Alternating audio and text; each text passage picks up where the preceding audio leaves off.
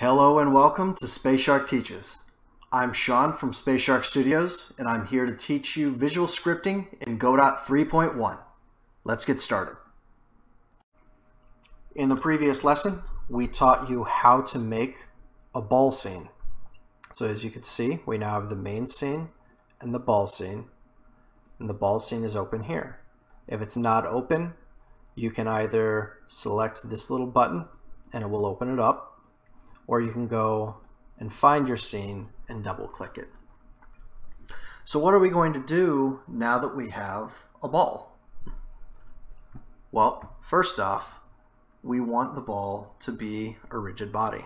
So what rigid body means is that in physics it will be treated like just say any normal object that you can think of. It doesn't actually exert any force. It doesn't push against things, but it can be pushed around.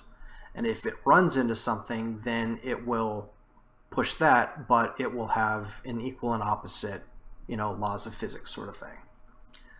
So to do that, let's add, and we want to say rigid body 2D. So now we have a rigid body 2D. That's it, right? No, we have this little warning. So when you click on the warnings, it will bring up what the problem is. So the node has no shape, so it can't collide or interact with any objects. And they tell you what you should do. So we are going to add a collision shape 2D. So right click, add child nodes. Remember it said collision shape 2D. And we're good, except we're not.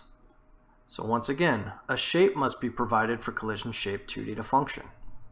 We need to create a shape resource.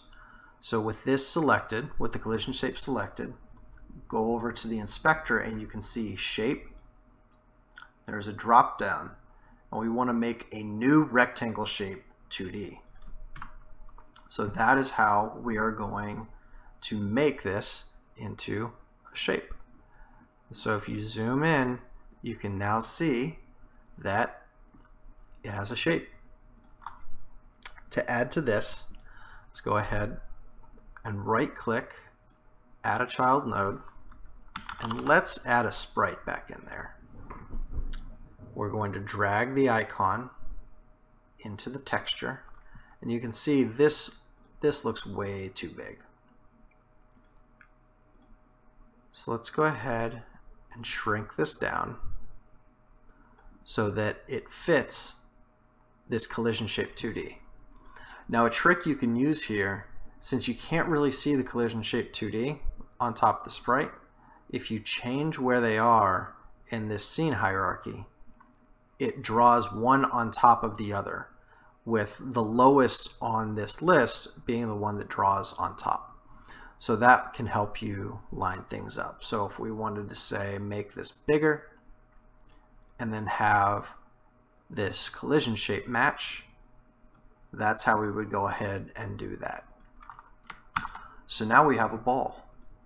If we press play, we can see that it falls.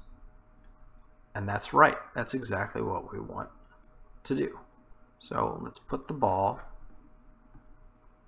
over here in the center. And I just realized this isn't really right. We don't want a rectangular ball. So let's go ahead and make a new circle instead.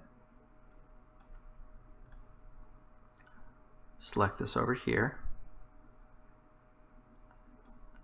and make it that big. So Control S, and now we have a ball. And we have a ball that doesn't really do anything. So we need to make a platform. So just like before, let's go ahead and say add child node. And this time, instead of making a rigid body or even a node, let's go ahead and make a static body 2D. So what a static body 2D does is it doesn't move and nothing can move it. So it will not fall. You can't move it at all with an outside force, and that's exactly what we want for a platform.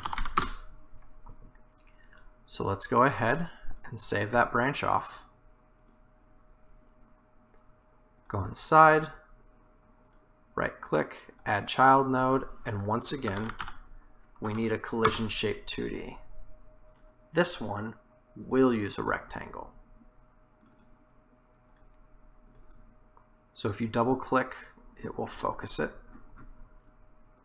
Let's go ahead and add a sprite to this as well with the sprite object. And we can say, all right, let's make this a bit smaller. Let's make this, oops, a bit wider.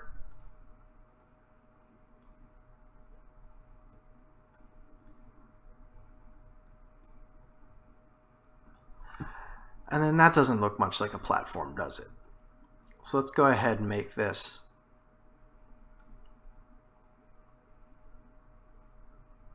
a little bit wider. Like I said, drag that on top so you can actually see how wide you want to make this. That looks like a platform, right? Let's see if it does. It does enough. All right, so now we have two physics objects, a platform and a ball. So let's see what happens. Perfect. Let's try one more thing.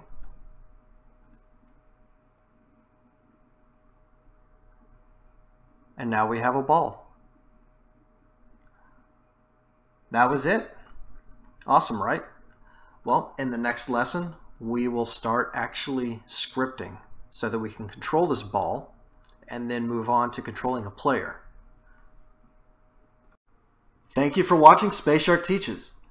If you'd like to see more, please subscribe to the channel and remember to click the bell to always stay up to date. Please also join us on our Discord, linked in the comments, and check out our other videos if you ever want to see what else we've been up to. Thanks again for watching, and we can't wait to see what you make.